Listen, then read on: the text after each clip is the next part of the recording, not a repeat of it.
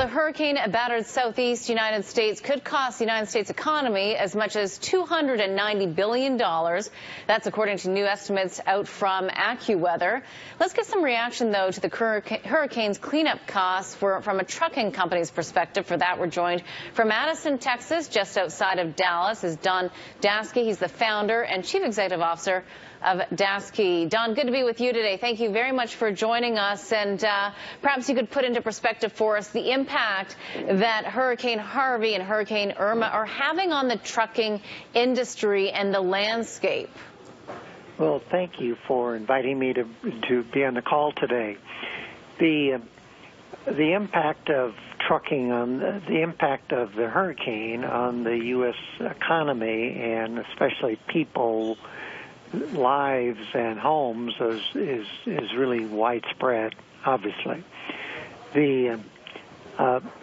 it will have an enormous impact on the movement of goods and services around the regions affected.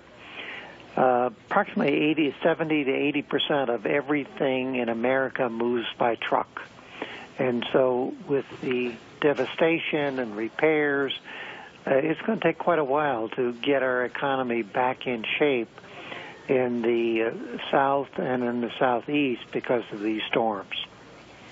Don, what does that mean in terms of the industry right now? We're looking at trucking costs, the prices that are absolutely surging.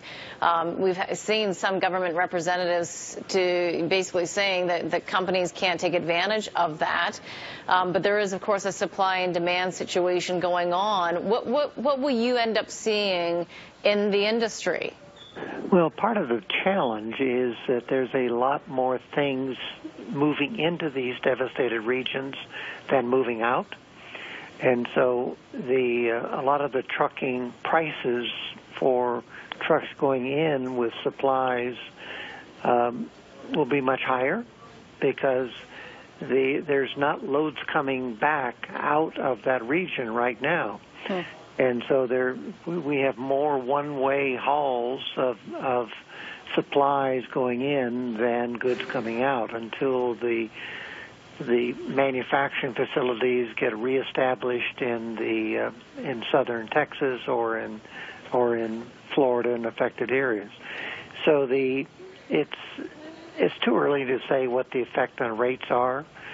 You need a massive amount of things moved in to fix everything that's been damaged, and it'll take some time to sort that out. And obviously, in that process, you need to have gasoline, you need to have obstacles taken out of the road so the trucks can move into that area, and that will all take some time. But America's resilient.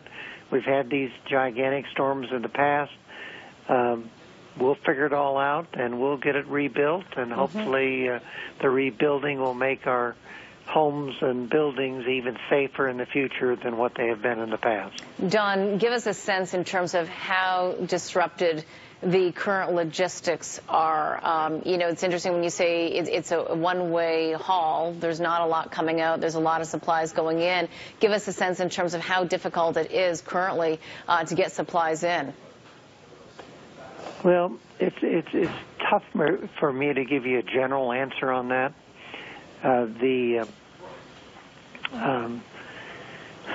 There's enormous demand for trucks to take things into the devastated areas, and I just can't answer what the magnitude of that challenge is going to be.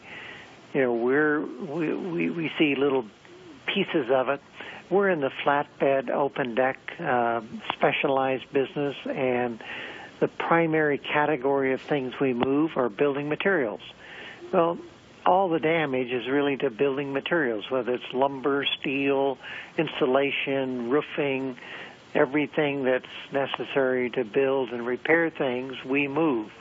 And so it will create quite a challenge to respond to the amount of things, materials that will be needed to repair everything that's been damaged from these storms.